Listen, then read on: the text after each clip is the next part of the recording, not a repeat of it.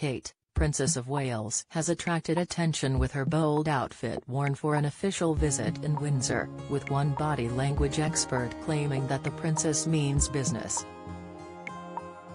For the trip to visit the Welsh Guards at Combermere Barracks with Prince William, Kate stunned in a bright red Alexander McQueen coat, with a striking black Juliette Botterill hat and Ivica gloves with an intricate design.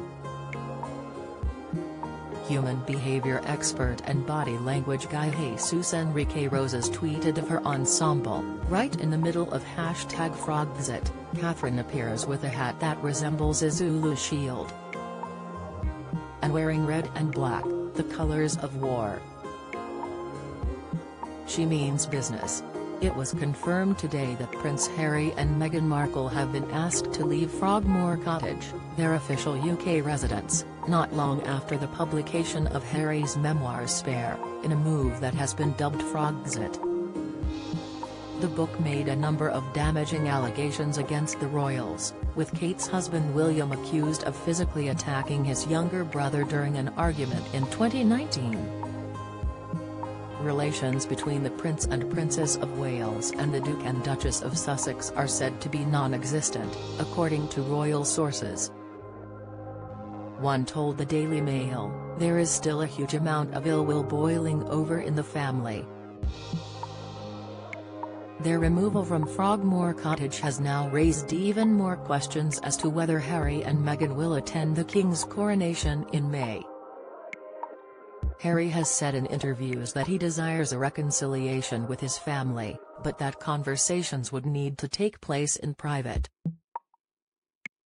In spite of the rift, Buckingham Palace have been preparing for the prince to attend his father's coronation, although it is not certain if his wife will accompany him. The date falls on the same day as their son Archie's 4th birthday, leading some to speculate she may skip the ceremony for that reason. If Harry does choose to make the trip, he will not be able to stay at Frogmore, which has reportedly been offered to Prince Andrew instead.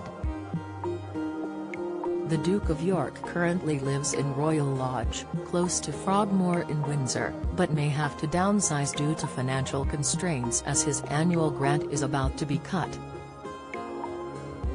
The Sussexes now reside in Montecito, California, but maintained Frogmore as their UK base when they travelled across the Atlantic. The couple flew to the UK for the late Queen's Platinum Jubilee celebrations last June, but were sat apart from William and Kate.